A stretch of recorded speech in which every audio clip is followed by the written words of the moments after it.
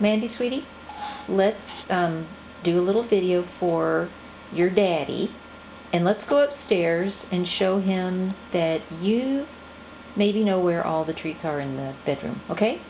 Mandy? We've never done this before, Jean, so let's see what happens. You want to go upstairs and get a treat? Come on, let's go. Very good. Yep, I'm following you. Keep going. Keep going, baby.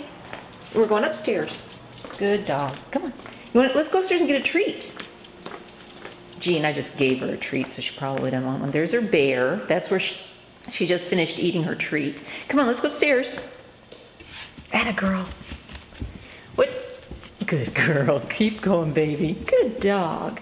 What she's done the last few days is when I take her upstairs, she goes in and sits down in the master bedroom closet because that's where I have put her treats. And it's just so cute for her to walk right in there. Oh, good dog. Let's go get a treat. Do you remember? Come on, babe. Come on. I'll lead you this time. Usually she just walks right in there. Do you want a little something to eat? Come on. What happened? What happens when we go in here?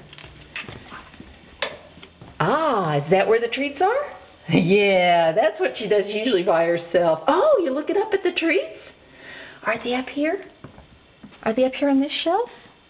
Up here? Oh, is that my hand getting in the treats? Are you going to, like, salivate? Because sometimes you'll do that. Is that a treat? Oh, yeah. Well, you weren't very hungry because you just had one a minute ago.